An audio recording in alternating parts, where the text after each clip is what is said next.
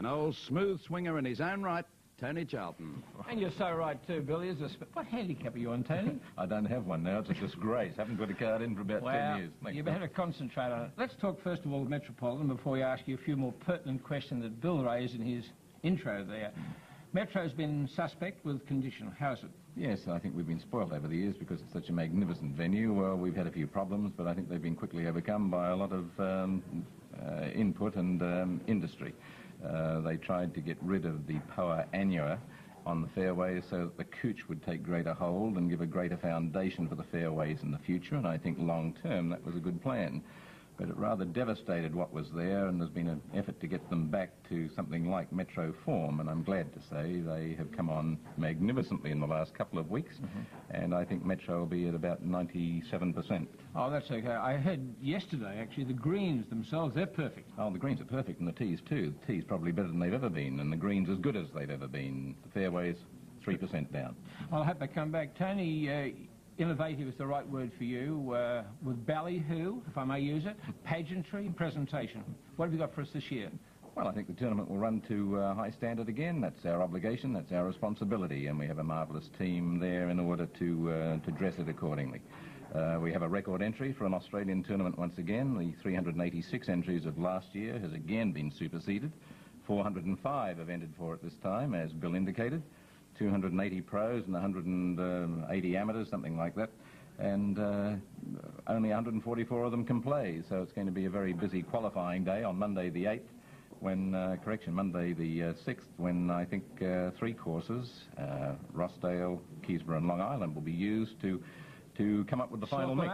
Yeah. Before we talk about the sponsor problem, because that's very important to you, Craig Stadler is your player this year. You've adopted a policy of one big name for your tournament, and the board say it, Stadler for the Victorian Open.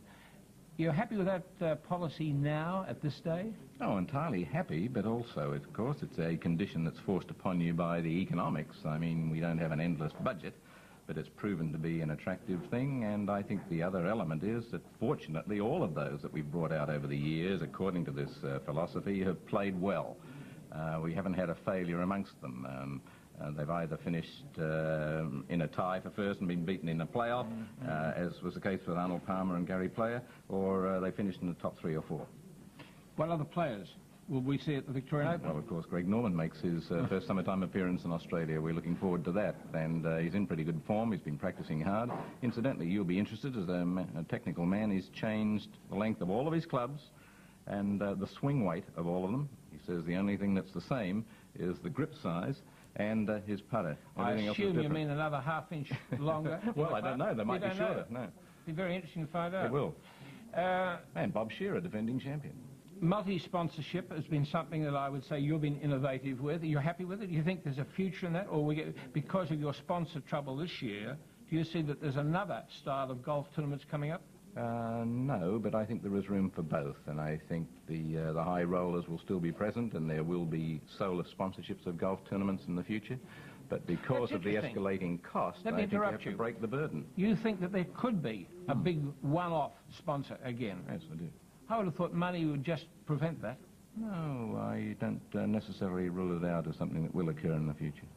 All right, I want to cast your mind back to something. You I regard as an authority, and don't grin at me because I do. You are an authority. We accept you as such. Kingston Heath was the home for the Australian Open. Except for Bob Charles blowing his top about the putting greens at one stage, the remarks were very kind. Do you think it did rate as a club course suitable for a National Open? Oh, no question. Well, how does it rate with one suitable for a World Open? Magnificent course. And I think that was the problem, that the criticism came chiefly from sources that hadn't had exposure regularly to courses of that standard. Now, Bob Charles, whom you mentioned, would be an exception to my comment, but by and large the criticism was from those who, as I say, hadn't had exposure to demanding courses of that kind for a long time. There's no question that Kingston Heath was not only magnificent as a test of golf, but magnificent full stop. I asked you before about Stadler. It took you, what, back 12 months when you made the arrangement to take Stadler, so it's a gamble. Talking of your sponsor problem now, when do the sponsors either drop out or not confirm? Well, that's been a gradual problem that we've been facing throughout the year. I mean, no time is lost, as every promoter knows, in trying to gather the resources to mount the thing to the standard that you want. And it's a great disappointment to us that we haven't been able to achieve the backing this time that we've been normally able to achieve. Now, there are several factors. One of them relates to the economic situation. There's no question about that, as almost every business in Australia understands, and the time hasn't arrived yet, despite the better economic indicators whereby companies can feel at ease that the profits are going to return, whereby they can make appropriations for promotional activities.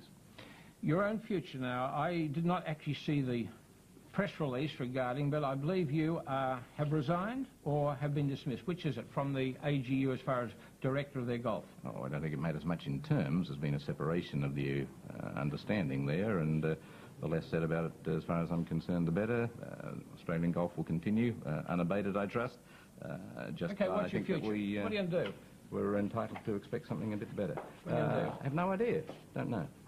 But I've got some lawns need cutting. Yeah, well, I'm a candidate. I'm a candidate. Lou's got a bag here, so I'll go packing. Well, I've got a bag here, I've got a few bags around too. Tony, before Louis Sorry, comes darling. who are you talking to? I don't know.